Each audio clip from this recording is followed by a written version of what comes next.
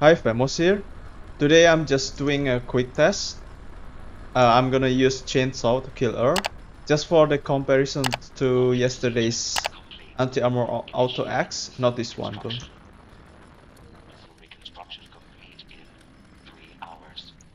This this one, anti-armor, damage standing still, and the chainsaw also has anti-armor, damage standing still. But today this is gonna just be a quick test. I'm not gonna explain everything because I did it yesterday. So if you haven't watched yesterday's video, I put the link down below in the description. So there's just a little difference, I guess, between this weapon, chainsaw, and the auto axe, because it has like very similar damage if you see about it. And the chainsaw is on the lower side. It has slightly less damage.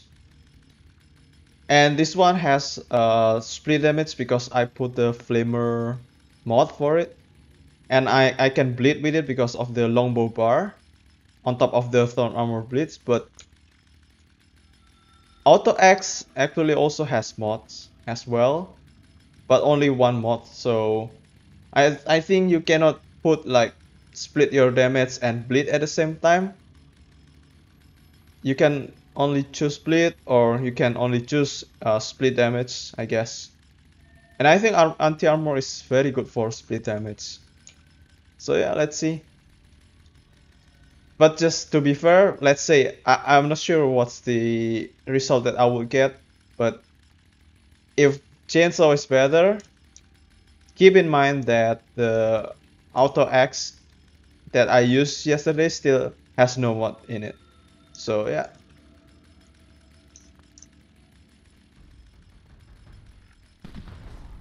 Alright, let's begin. Liquid Courage, Red Shield, Whiskey, Psycho Buff. Oops, lagging. Should be 55.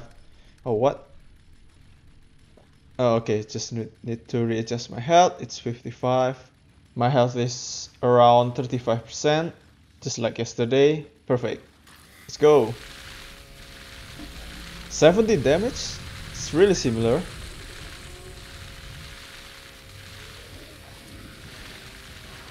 Auto X was like 17 and then goes up to 19.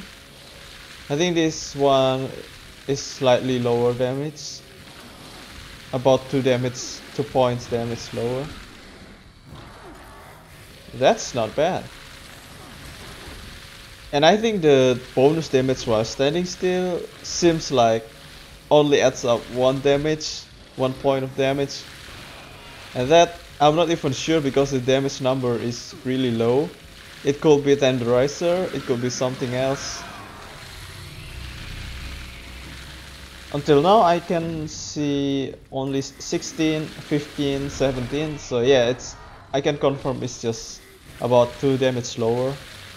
It could be a great news, so you can choose which one based on visual.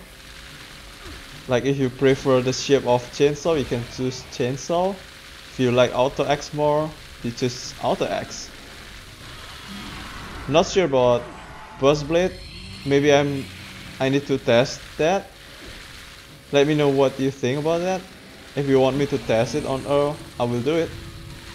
Because it's on Fallout Worlds anyway. I can roll any weapons unlimited times.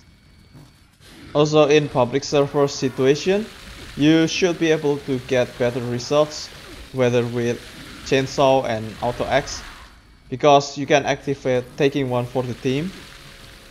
So you should be doing more damage than 17, 18. It probably could reach 20, sub 20.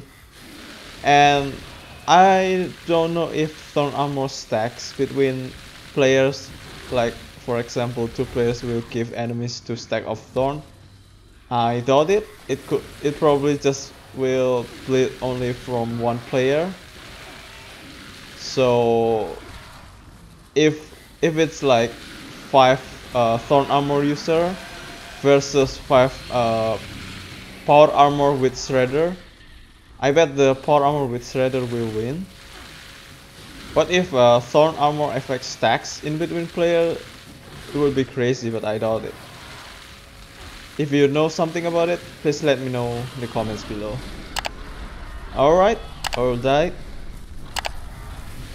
2 minutes, 38 seconds. Surprisingly faster than yesterday's Auto X. Could be because I perform better at doing this. Could be because of the bleed damage. I think the margin between Auto X and this weapon is too low to take a conclusion. Which one better? So I guess they are about the same, which is pretty great.